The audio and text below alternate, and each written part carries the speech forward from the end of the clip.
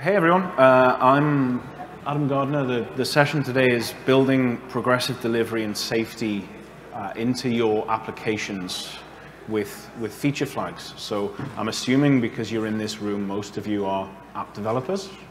Nod? Yeah, cool. Woo! Like that energy. Nice.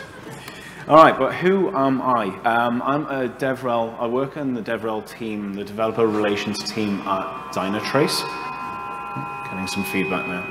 I'm also a CNCF and CD Foundation ambassador. So I've spent the last decade or so in the observability space, obviously, being with Dynatrace, but that encompasses a lot. It's a wide field. Quick show of hands, I know, nervous. How many of you have heard the term progressive delivery? Good, about 20%, I would say. Maybe not that. All right, so that's important. I mean, because different people have got different ideas, different open source projects will talk about it in different ways. The different vendors co-opt that term to mean slightly different things. What do I mean for the purposes of this talk? Is any tactic, technique, or procedure, so any way, basically, that enables a software system, an application, a microservice, to be gradually enabled or disabled. So if you have a way to not go from version 1 100% to version 2, that's all I'm talking about with progressive delivery, any strategy that enables that to happen. And really, that is a corollary for control and precision. Because if you've got that, you can control the rollout and the rollback, and you've got that precision to target who you're rolling out to. So how do you do that? A lot of it relies on duplication, basically. So you duplicate things and then you figure out a way to point people to this or that effectively. So reconfiguring, even on VMs, reconfiguring load balancers, reconfiguring DNS, this isn't cloud native especially. We've got blue-green deployments where you spin up, version A, version B, version 1, version 2, and you just send the traffic to the left or the right. Canary deployments where you're saying, well, I'm on version 1 and I want to pick a subset of users that maybe they're in Australia, where I'm from, or maybe they have blue t-shirts on, or whatever your criteria is, and you only send the new version to that set of users. You obviously observe and you make sure that it's healthy, and then you increase the size of that cohort. So over time, obviously, if you continue down that path, your version 2 becomes the primary version, and you repeat the process. Client metadata strategies are another common way. So here I'm talking about leveraging things on the client side. And I don't just mean the browser, I mean any client. But things typically like header values, like the user agent. So you might want to send Chrome users to a version and Firefox users to another version, using cookies, using geolocation, and pretty much any other aspect that you want that you can pick out and really choose how you're targeting that cohort of users.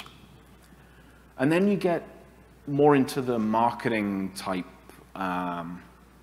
ways of doing things. So A/B testing, but also multivariate testing. So these days, you don't just have two variables. You've got hundreds of different capabilities and things and combinations. And the marketing team love this because they're going to come to you and say, well, we're doing this new rollout, this new campaign, and actually we've got 10 versions of the page. We've got a button over on the left, a button on the right, and then 2 more versions where the button has different text, and then we've got a page with no button.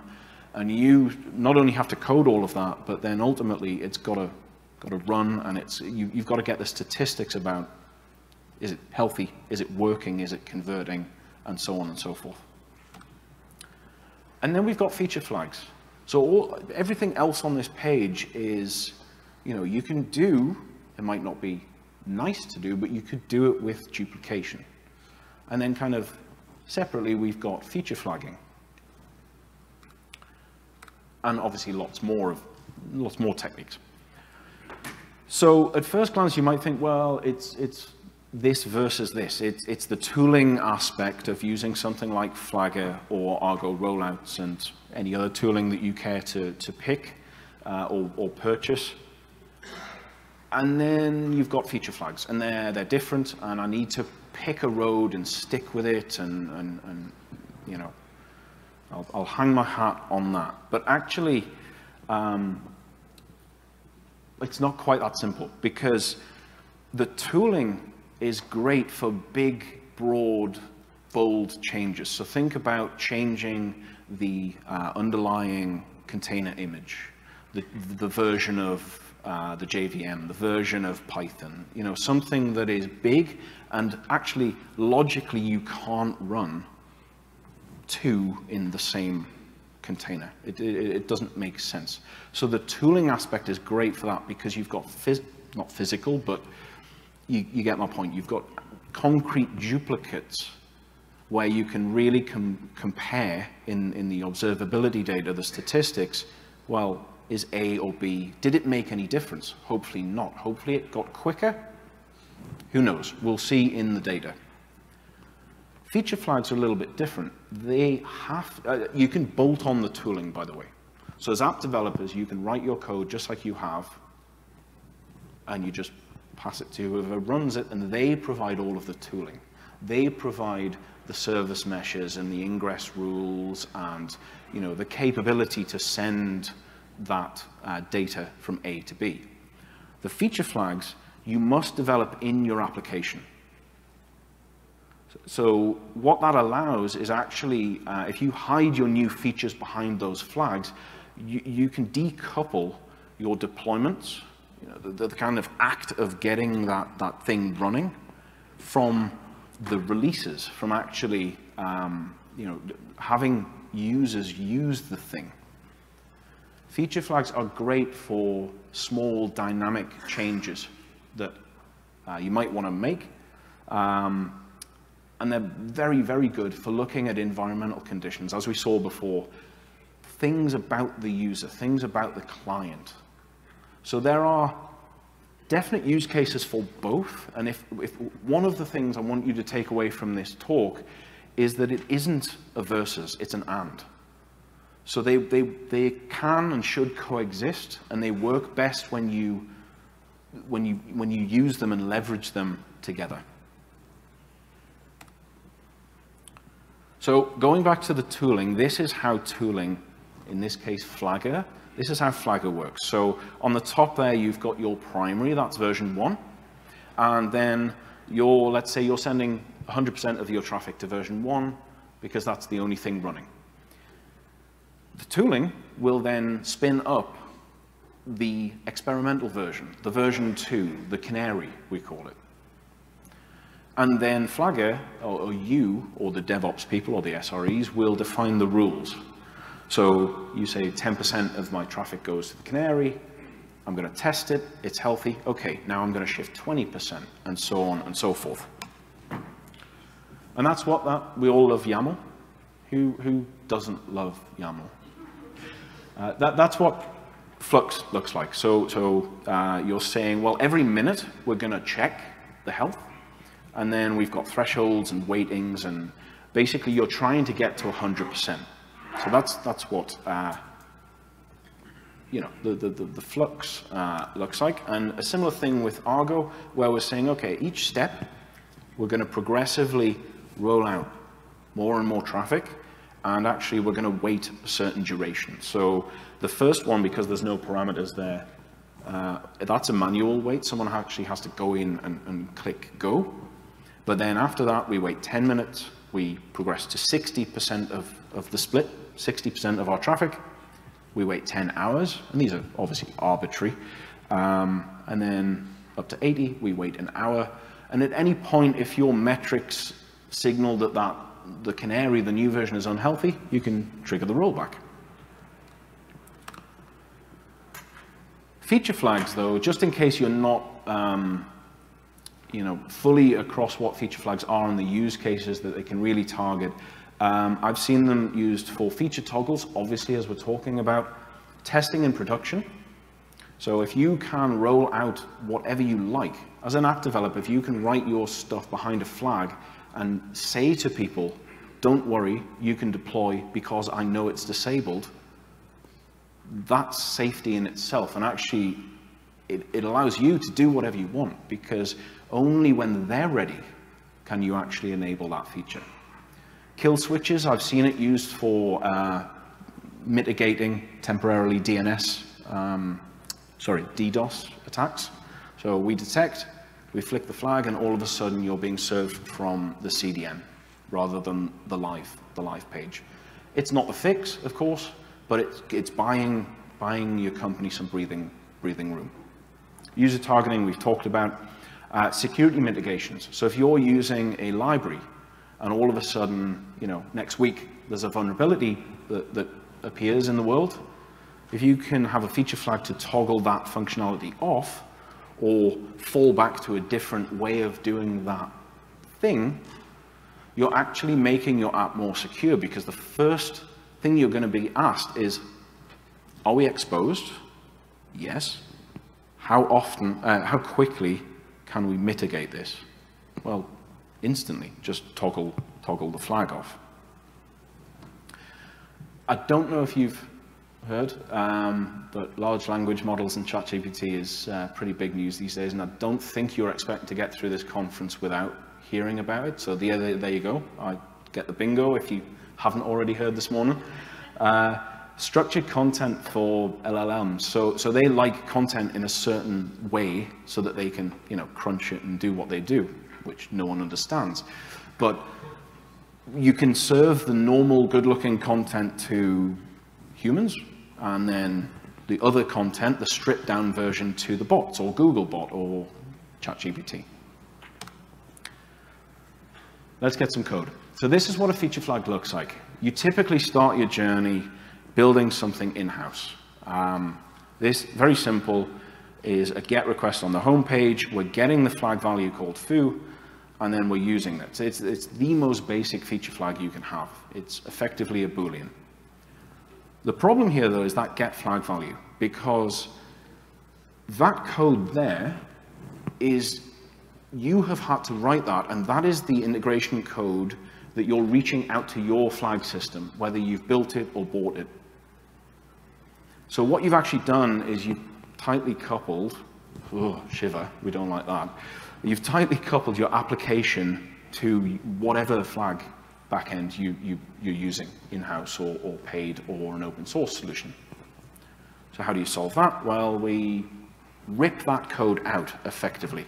It's the same code, but we wrap it in an interface. We wrap it in an OpenFeature provider, and basically it's the same code, but OpenFeature is a standard. It's a standard that has a very well-defined interface, and so your connection code goes into an OpenFeature provider. Pretty much the same code, but then you can just call get flag value. So what that actually looks like is you say, get me an OpenFeature API, set the provider to, let's say you've built something in-house. You would create the provider, and that would be you setting that provider. And then as an app developer, you do that. You say, OpenFeature client, get me a Boolean, get me a string, get me a integer, whatever it is. You don't care day to day where that's coming from, because there is a layer effectively in the middle. And so what you've really done is you've moved the padlock, the integration back in the layer to the provider. So now your app is completely decoupled from the backend provider. At Dynatrace, for example, because we're assuming that everything's nice and you've got one feature flag system, but let's be honest, you don't. These things grow independently, and I think we've got 6 or 7 different feature flag providers and vendors at Dynatrace. So hence we needed OpenFeature. So the next question probably is, well, who creates or maintains these providers? Obviously, if it's something you've developed in-house, it's you. If it's open source, then the open source community, the project, will actually create that provider, so you don't even need to care how you're connecting to the backend. You just say, set the provider. If it's a paid vendor, of course, and they are here at KubeCon, they will write the provider. Demo time, enough slides.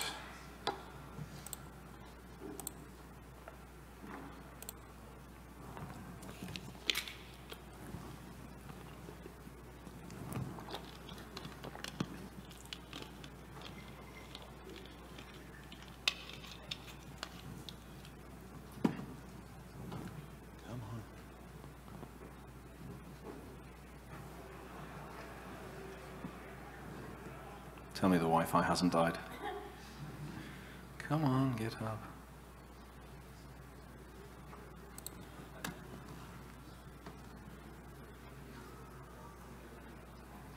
All right.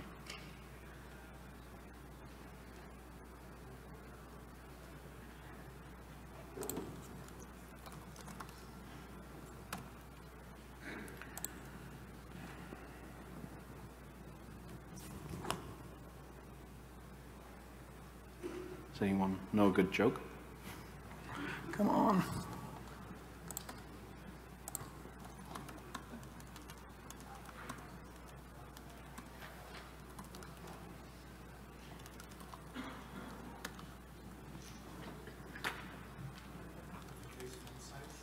Yep, I will do.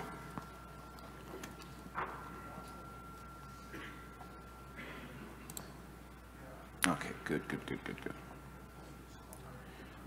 Let's get that open. Okay, increase the font size. So what you're looking at is a very, very basic demo. It's the OpenTelemetry demo, the dice roller. So if you want to instrument things with OpenTelemetry, you go on their website, and they've got this demo application that basically creates a number from 1 to 6. I've instrumented it to send the OpenTelemetry traces to Jaeger, and I've also feature flagged this so we can see the impact that feature flags can have. So there we are, we're running. Everything's nice and quick to regenerate my numbers. And if I go into Jaeger,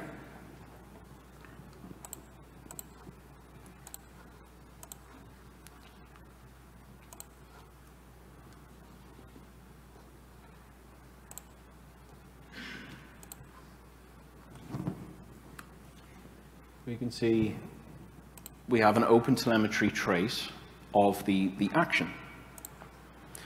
So looking at the details, the span attributes on the trace, we can see the feature flag provider. And I'm using an open source provider called FlagD. It's you can run it in various ways, Kubernetes operator, a standalone Linux binary. I think they're even working on in-process evaluations now. But we have our feature flag key called slow your roll, and the value, the variant, is false at the moment. So there I'm saying I don't want to slow this down. So it's fast, it's 74 microseconds. So now let's look at the flag definition. Is that big enough? No, no way. No, it doesn't like this. Okay, so this flag is called slow your roll, as we've seen from the trace. It's got 2 possible variants, on and off. As I say, this is the most basic version. And the default variant, so what everyone is getting right now, is off. So now if I just turn that to on, you'll notice we get the spinner. And it's slow. It does work, but it's slow. Going back into Jaeger,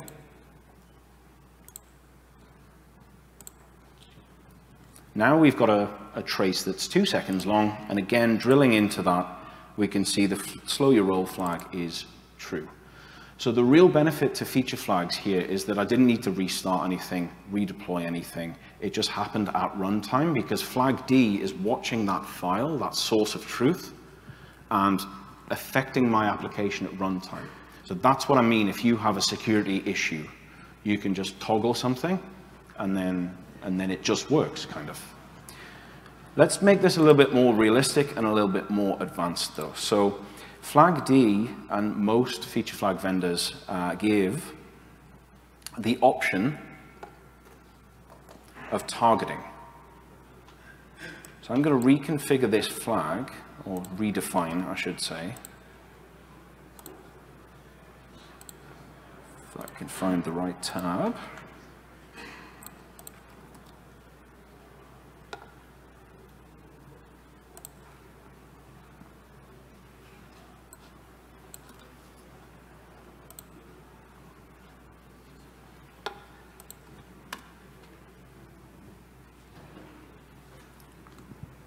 And what's happening now is it's still slow for me.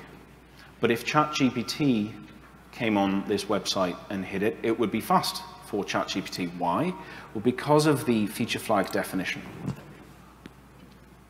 So very similar, we've got the same flag, it's still enabled, it's still got 2 possible variants, and the default variant is on this time. So by default, the website will be slow. But we've also got a targeting rule. Now, targeting rules, all of the feature flag vendors will do this, but this is how flag D implements, and it's JSON logic. So what I'm saying here is, well, if the user agent that I pass contains GPT-bot, which is part of ChatGPT's user agent, then it's off. Otherwise, it's on, of course. So what you've done there is you've taken some of the logic that you would need to build in your code and put it outside. So now actually, as an app developer, that's one less thing for you to worry about, because if the DevOps or the SREs need to redefine anything, they can do that as JSON logic. You've done your job. You know, it's up to them to decide who gets what versions. Well, the question then becomes, well, how did we get all of this stuff? And how do we pass this contextual information? Am I only limited to user agent? Why user agent? Well, no, actually. So if I show you the code,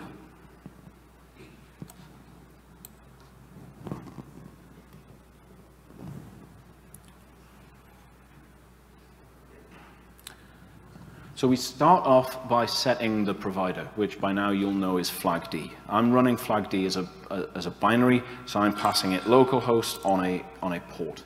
That's the only time I need to care about where my flags are coming from. Then in the actual code, I can say, here's a new evaluation context.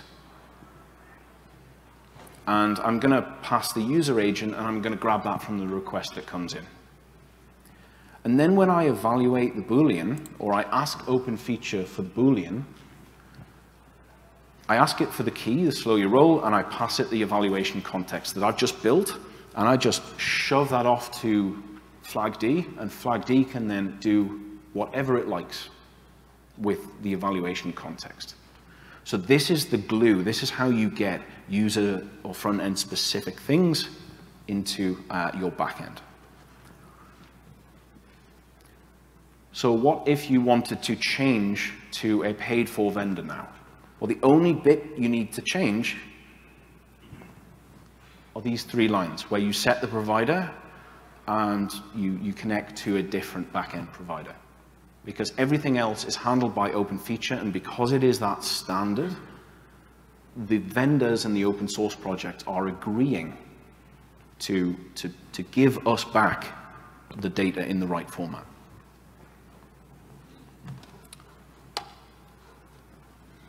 And there we are. Any questions? Do we have time for questions? Nope, I've waffled on enough. Well, thank you very much. Come grab me. The OpenFeature booth will be there. We're at OpenFeature on the CNCF Slack channel and openfeature.dev. Very, very quickly, I've got 4 seconds left. The tooling and flags are complementary. You can pick both. OpenFeature is future-proof. So by doing that and by putting OpenFeature in the middle, you're saving yourself work in the future. The wheel exists. Don't go and rewrite the feature flag engine. Use an open source project. Buy a vendor. Or use FlagD to get started. As you've seen, the observability is essential, because if you can't tell why one thing's slow and one thing's fast, you're kind of lost. And also, you know, ask the vendors about this. They provide the open feature providers, so ask them if they have a provider in the language that you code in. Thank you very much for your time.